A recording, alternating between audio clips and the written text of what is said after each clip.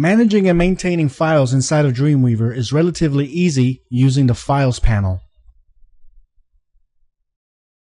First of all, you can select any of the folders you wish to use as a starting point. In this case, we're going to select the main site folder and right-click on it, select New File from the context menu, give this file a name such as Test,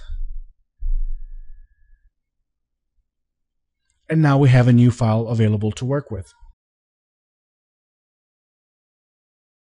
Let's go ahead and create a new file inside of the Images folder. Right-click on that folder, select New File, and we'll call this one test2.html.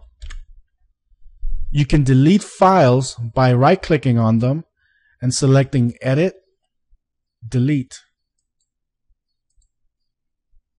You can duplicate files by right-clicking on them, selecting Edit, Duplicate.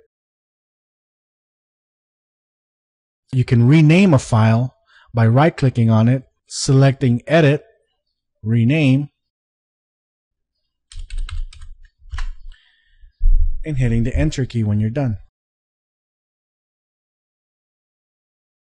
Folders are created basically the same way.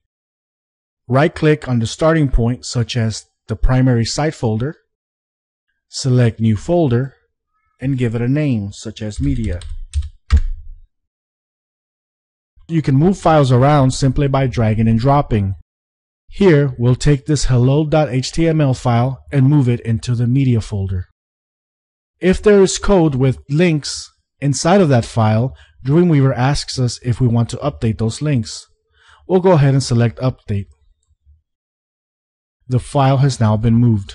Dreamweaver allows you to maintain your site synchronized between your local folder and your remote FTP server. You can click on this. You can click on the Synchronize button, where you have two options. You can synchronize the entire website or only the selected files.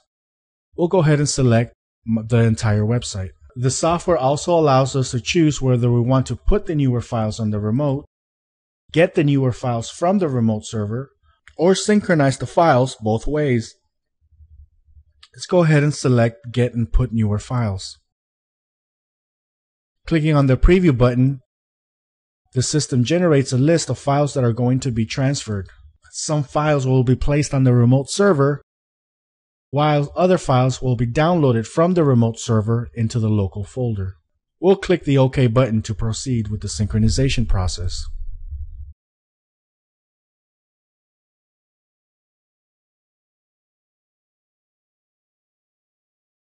Congratulations, you now know how to manage files inside of Dreamweaver.